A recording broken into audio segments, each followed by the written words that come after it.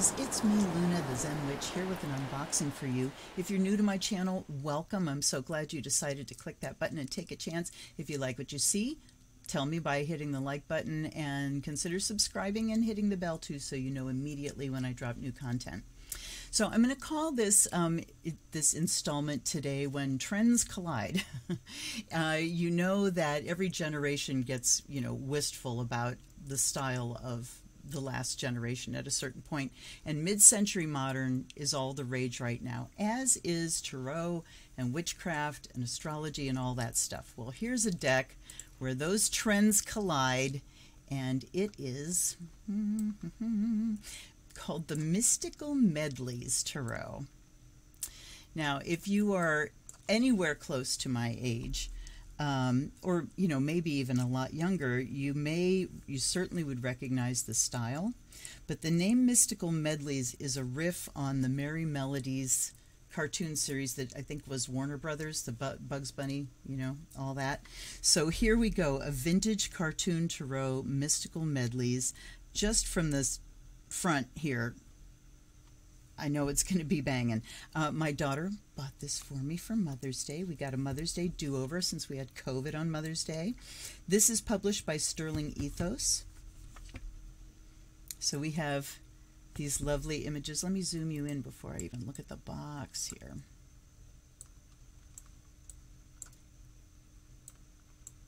I wish I could do that in a lovely, smooth way, but I can't. All right. So there's that image.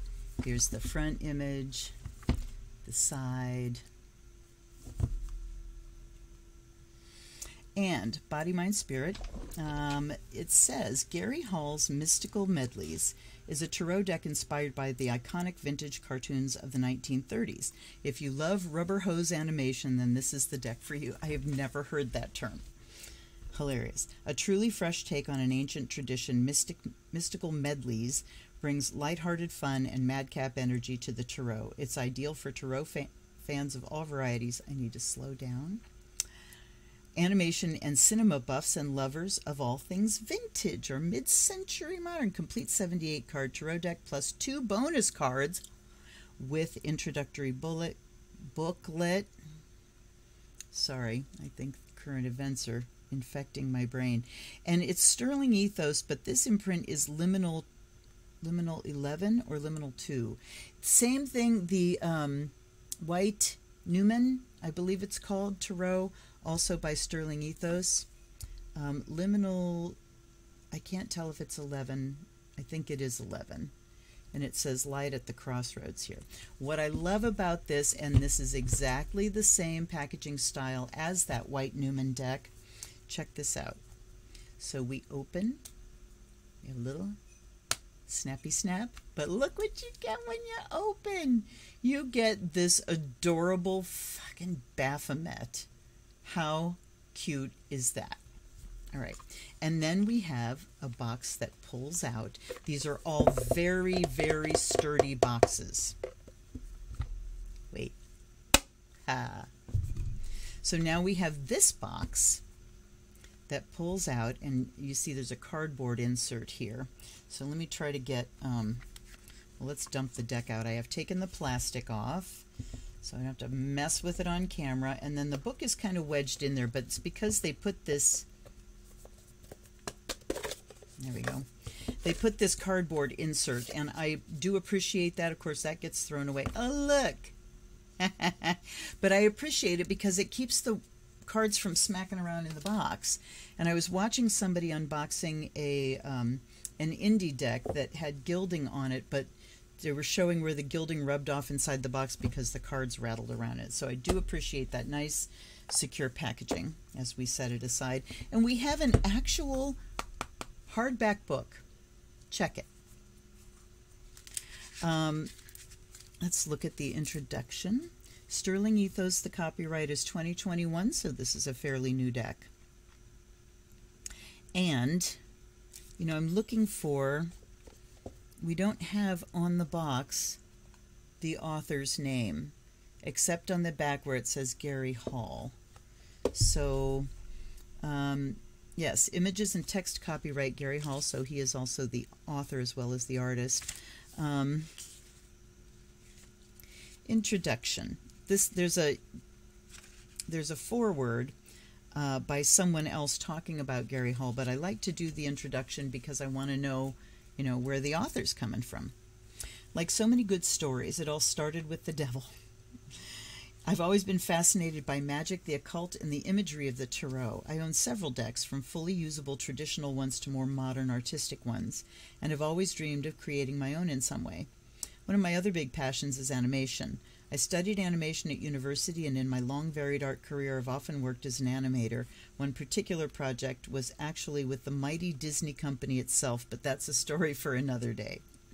I'm fond of many eras of animation, but particularly the vintage rubber hose cartoons of the 1920s and 30s. I mean, if you think about those cartoons, particularly the black and white ones where everybody was all, So yeah, rubber hose, it's great. I've been drawing my own occult and gothic cartoon characters in this style for a long time. So it seemed to be fate that one day the two worlds would come together and this deck would finally be realized. I knew I didn't just want to make an aesthetic, good-looking deck that was all style and no substance. I wanted it to be veiled in the true, deeper meaning of the traditional tarot, while paying homage to vintage cartoons and all of their wonderful, intricate symbolism. But back to the matter in hand. The devil card is where I began, being someone who's naturally drawn to the dark side of anything. I always root for the bad guy in movies or books, and heavy metal is my go-to music. Pitter patter. I thought if I could capture that cute vintage look of classic cartoons with the most infamous occult card, then I may well be on to something, so I gave it my best shot, and the response was amazing. That's that Baphomet. My version of the devil was well received, and I was lucky enough to garner the interest of the tarot community and ultimately the attention of Darren and Kay from Liminal 211. Thanks to their encouragement, here we are today with my magnum opus in your hands. I want to personally thank you, the person reading this, for choosing this deck, and I hope you get as much enjoyment from it as I did from creating it. Blessed be Gary Hall. Well, blessed be you too, Gary. We have we dive straight into the cards. So there's not like a history of tarot. Here's how you use it. Here's what it is. Here's what it's not. All that stuff. Just says roll up, roll up. The major arcana takes center stage as life's big moments. The thresholds we must pass, the misfortunes that bring us down, and the triumphs that make us soar. It's the grand journey of consciousness, the self's slow becoming. When these cards pop up in a reading, pay attention. The show's about to start. So each page we get images, and then we get meanings. I don't see any categories like upright or reversed. And then when we get to, let's see here, we get a little intro to the minors as well. Oh, I just got a preview of the extra cards. Minor arcana, it's not all climactic scenes and grand finales. In between the game-changing events, life happens. And life is what it's all about. The minor arcana take us through the everyday. The lessons we learn, the people who surround us, and the decisions we must make. Every part of life, no matter how small, is part of the grand tapestry, and it can all be found here. So, at the end of the book, let's see.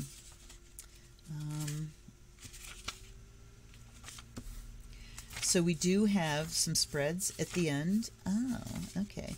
Looks like the minors just have,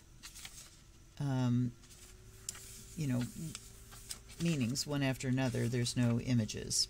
How to read the tarot, tarot spreads, what's a happening, lights, camera, action, spirit scale. Okay, so we will go to that when it is time for the test drive. But for now, here are the backs of the cards. Nice and rubber hosey, definitely reversible. Here we go. The Fool. So we kick off with the Fool in his little puffy shoes, like, all the good Disney, all the dwarves is what I'm thinking of. Look at the sun, the happy face, this little pyramid with the all-seeing eye as his head. The donkey ears, the little hat, the little bag. He's holding a flower. Jester's outfit, there's the dog. So we have included the traditional imagery of the tarot in the Waite-Smith deck. And just twisted it. I love the pyramid because this brings in the symbolism of the wisdom of the Fool. This kind of all-seeing eye, which you know, the fool talking about a jester in the king's court, that was kind of the role of the jester, is to observe and see everything and be able to bring things that no one else could say to the king through comedy and humor, through jesting. So awesome. Awesome start. Here's the magician. We see the tools, we see flowers and a vine, we see the roses and the lilies. Look at the little face on the table. Okay, excellent. And the high priestess is a cow. So we have the B and the J and the cow and the moon. Awesome. So yes, we are definitely staying true to the symbolism. We don't have a pregnant empress, but we've got the waterfall in the background. You know, everything's got little faces. I am a fan. The Emperor. So this is going to be an easy deck to use. A few weeks ago, I did a live stream where I pulled out like all my goofy, silly, wacky decks. Boy, this one will be in the next round. Look at his face. The Hierophant. All right, we're going to go faster now. Again, though, this all-seeing eye, so he's bringing in his own symbolism that really adds to the picture. And instead of like the supplicants in front, we've got these little bugs. And that, to me, brings a layer of, you know, the Hierophant, that hierarchy of authority spiritually in the church, and that the, you know, the people down below are the little bugs to be crushed under their feet. There's symbols on their shells or their backs. The lovers. We've got like an Adam and Eve thing, absolutely. Look at the Cupid, oh my God. The Chariot with cats. Perfect. I mean, even down to the symbols on the front of the chariot. I am almost at the end of Rachel Pollack's book, 78 Degrees of Wisdom. And is that what it's called? Yes. And so I'm very aware of all of the things in every image. And boy, he's hitting it out of the park with that. Here's the Strength card. You know, the lemniscate above the head, it's all there. Here's the Hermit. Wheel of Fortune. So, do we have... So what I don't really have here is, I mean, is that like a lion's paw? We don't really have the representations of the 4 fixed signs. So that's one place. At any rate, Justice. No blindfold. Hanged Man. They're a little stiff. Yeah, I'm not really looking forward to shuffling because they do feel a little stiff. Here's the Death card. Temperance. Tripping on the water. There's our Baphomet. So well done. Adorable. Here's the Tower. The Star. Those Mickey Mouse gloves, you know. It's awesome. The Moon. He's looking very cheesy. Green cheese. God, when I was a kid, yeah, the moon is made of green cheese. Those jokes were still going until they actually landed on the moon. There's, whoops, the moon, the sun. Yeah, again, I'm really thinking these are going to be a bitch to shuffle, unfortunately. So we've got a little flaming head with a diaper. Look at the shoes on the horse. God, Judgment. The World. Then we go to the Ace of Wands. Funny, it's like a little dark cloud, like a witch in a dark cloud, but the broom here clearly is the wand, and we've got oak leaves. Here's the 2, the 3. Again, really including all of the major symbolism. Here's the 4, the 5. And, you know, you can do that when you're not completely reimagining like the structure of it or things like that. You're just reinterpreting the art style. Five of Wands, look at a bat in every hand. Here's the 6, victory, the 7. I love that the Wands are witches. The 9, look at the arrow. The 10. I'll be interested to see if he mentions these little additions that he's made. Here's the page. The Knight. On fire.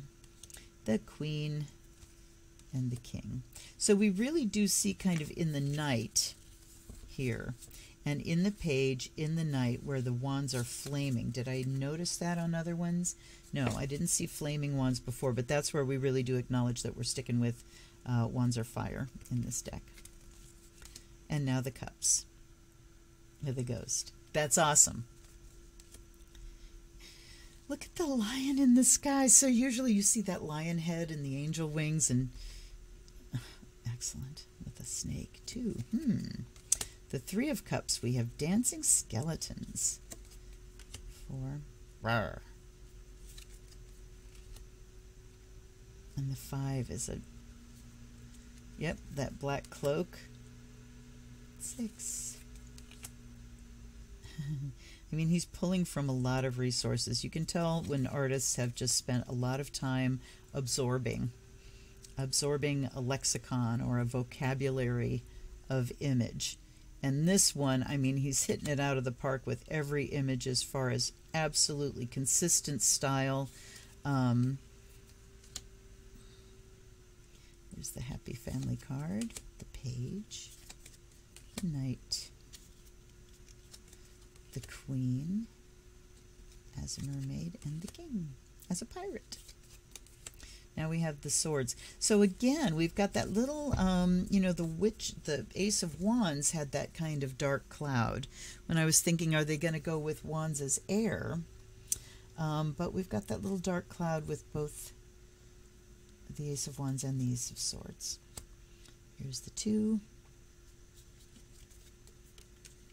the 3. Interesting, 2 arrows are piercing, and the heart itself is shooting the 3rd arrow. Let's spread around the heartache, huh? Here's the 4 with the, you know, anthropomorphized, I guess, casket. It's amazing because everything in those cartoons, you know, the things were, everything had a face, and, you know, and also when people would be standing still, they'd do this. They just do this kind of bounce thing to remind people that this is actually moving. Here's the 5. That looks like Jack and the Beanstalk.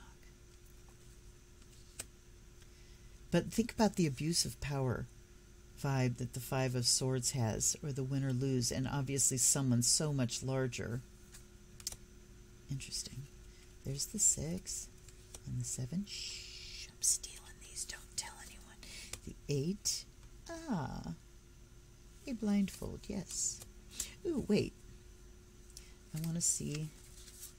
Yes, okay, so the 2 of Swords has a blindfold, and there we've got a Disney reference of Alice in Wonderland. How did I just go by that?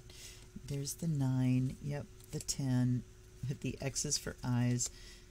There's the Page, the Knight, waha, angry looking. The Queen, holding a baby, interesting, and the King. Then we've got the Ace of Pentacles. Again, we've got the little cloud. So the Cups don't have the little cloud. The Wands have the Witch, right? Okay, the Wands have the little cloud as a witch. The Swords have the little cloud as he's kind of wounded in battle with the crown. And then the Pentacles have the little cloud, and the Cups do not. Interesting. Okay, Ace, 2. Two-headed. That's a really interesting image. The 3, consistent. There's that pyramid again. The 4, that's very consistent. 5, as is that. 6, 7. The 8, the pyramid again. The 9 and the 10. And here's the Page, the Knight, the Queen, and the king. And then we have Happy Squirrel with a sun. Happy Squirrel, he got a nut. And then the sad squirrel with a thundercloud and a wand. It looks like he going after somebody. Oh my God. All right, let me light my charcoal. What did I do with the fire? Ah, where's my fire? There it is.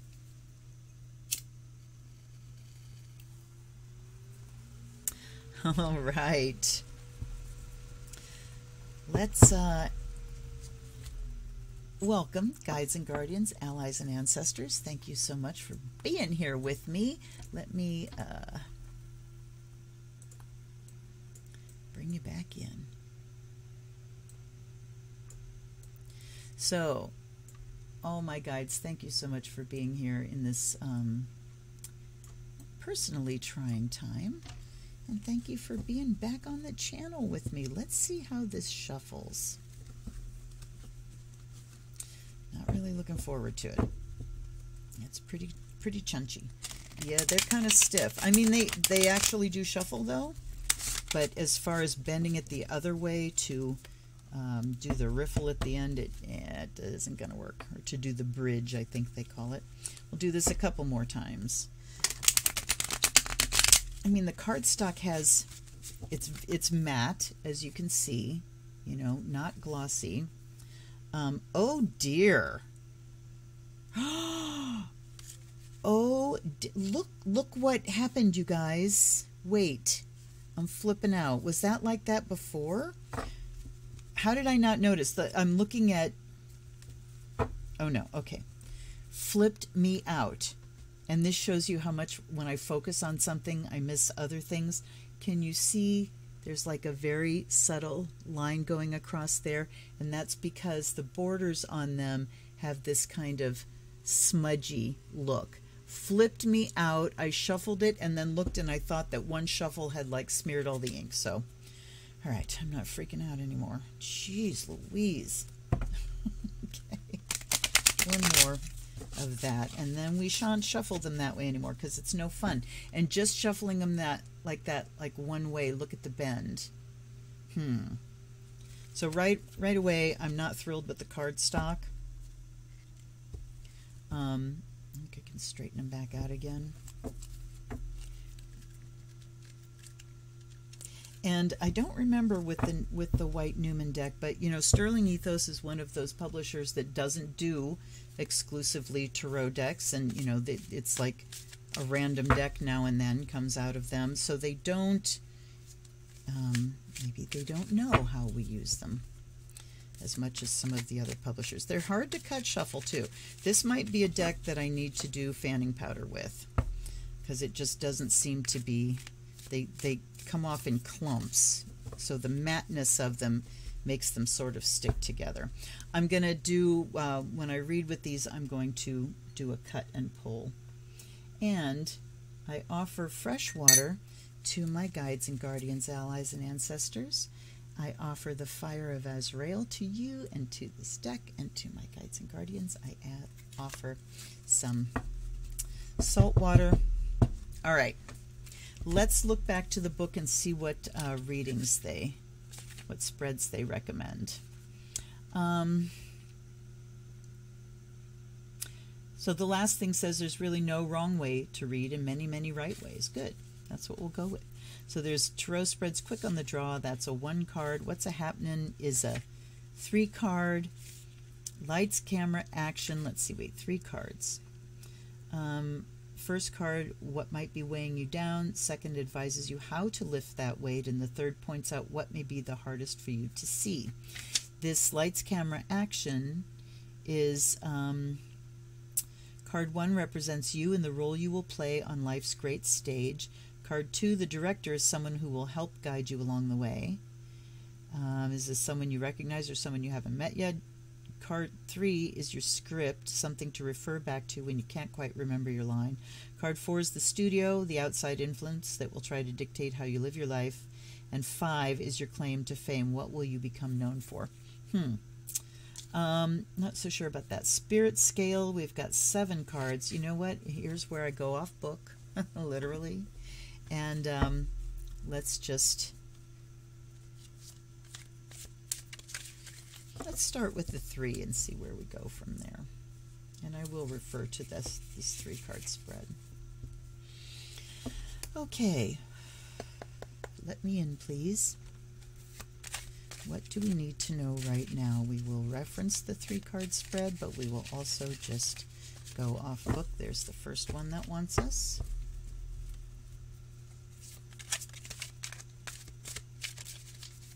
Yeah, it's...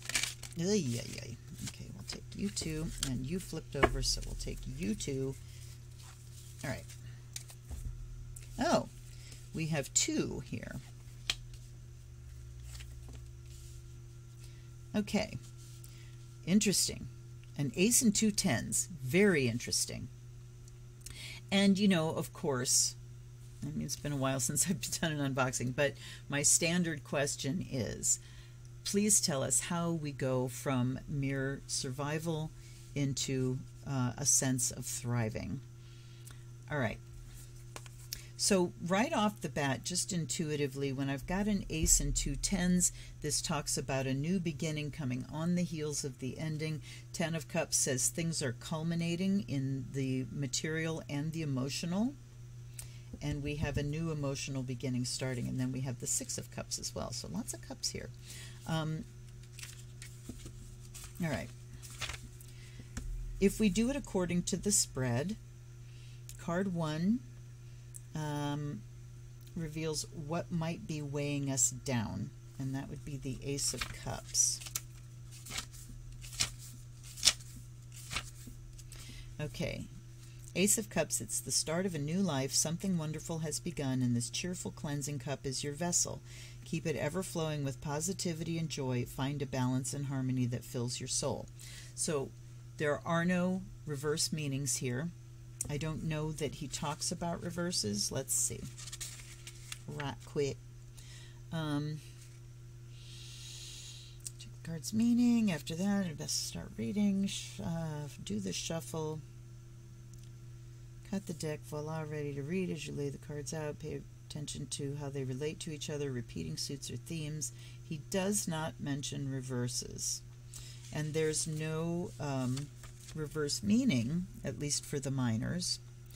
So it's difficult then to place meaning, to fit the meaning of the Ace of Cups as given to the category that says this is what's weighing you down.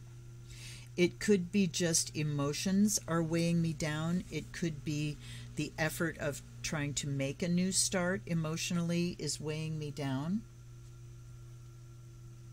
You know, if we look at the aces as just the symbol of the emotions themselves, you know, that just that straight elemental energy, then it would say what's weighing us down is emotion. We are weighed down by our emotion. Go figure. The second card advises you how to lift that weight, and we have the 10 of Pentacles here. So we lift that weight. Wait, that's swords. Sorry. Pentacles. No man is an island, and we cannot truly create in isolation. Communities must come together and coexist to find fulfillment. Your amazing actions were built on the solid foundations of your forefathers. Your home and family is full of love and life. So how do we lift that weight? Through community. How do we lift the emotional weight? By talking to someone about it, by being in community with someone, by, you know, not being isolated and alone. And the third card is the hardest thing to see. And we're back to the cups, the 10 of Cups. You may ask yourself, whose is this beautiful house? And you may ask yourself, where is that beautiful house? It's been a struggle to get here, but this is the fulfillment of lifelong high-flying dreams. You've cultivated your passions, and in the end, it's a beautiful day. So the thing that we are... What was this category again? Oh, God, my memory's so bad, you guys. So bad. Something you're doing right. What might be the hardest for us to see? Something we're doing right. We've been working to fulfill our dreams. cultivate our passions. And so what we might find hardest right now, as we are weighed down just by raw emotion itself, we might find it hardest to see the joy that we have built, you know, the successes in our lives, the joy that we've built around us, the people that we love. And interesting, when we have the ace and the 10, one cup, many cups. What might be weighing us down is this sense of emotional isolation, a sense of I'm the only one that feels this way. And so the remedy is to be in community and looking at this as just sharing physical space with people, eating food together, all of those pentacles, physical things. And then what we need to see is that there still is joy. There is joy together when we get together and share emotions. And let's see the 6 that came out. You're feeling nicely nostalgic. Is there something from your childhood you want to take a closer look at? As an adult looking back to those halcyon days, you can use these feelings of childlike fantasy and love to build a better future and expand your horizons. Let's go for a major here. I would like a major arcana, please. What of these archetypal energies can we concentrate on?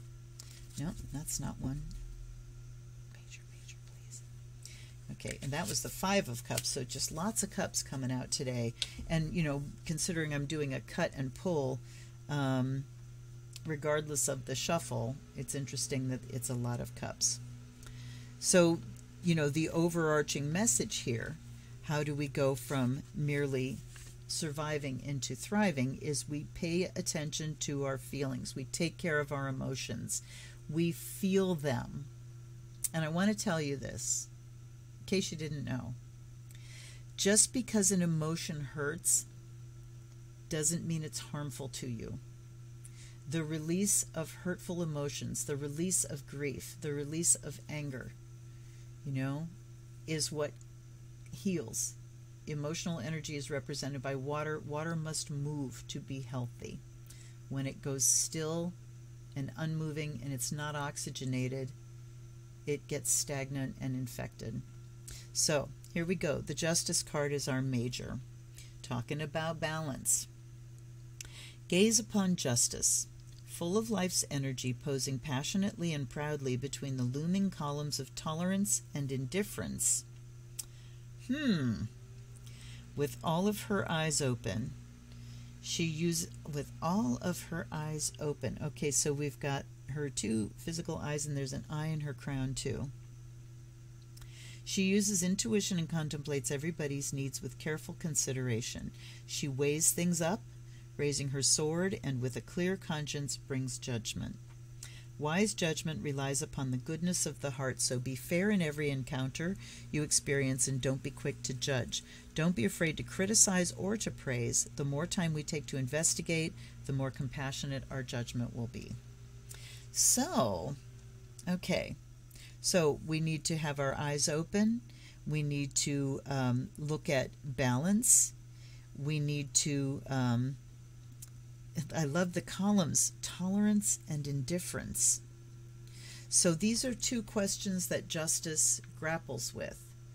What is tolerable? What will we allow to happen in our culture, in our society? And then indifference is, you know, maybe the flip side of the tolerance coin. Tolerance is more dynamic. Yes, I will allow that. Indifference is, I don't care what you do. So these are the things that Justice must struggle against and keep her eyes open so she can see everything clearly and then make decisions to restore order. All right. So the emotional weight that we're under, we need to address through community, through letting our feelings flow, and through, you know, the question of justice and what we can do as far as that goes. So, wow, very, very, very interesting deck. If you are a fan of this kind of style, man, this is your deck. I do, again, have an argument with the cardstock. Not easy to handle. It's a thick old boy. But still, you know, I can get around that. There's so many ways to pick cards out of a deck. Anyhow, I hope you enjoyed this deck. I really did. And if you did, please drop a comment below. Do you have this deck? Have you used it? What are your opinions of it? And just, you know, check in, say hi. I still respond to every comment. So connect. I'd love to hear from you. Again, if you found this entertaining, hit the like button so other people know about it too. Subscribe if you haven't before, and click the bell so you know when I'm dropping content. I will see you next time. I'll have a live stream coming up every week. Mostly every week. Until then, this is the Zen Witch. Thanks for tuning in. Blessed be.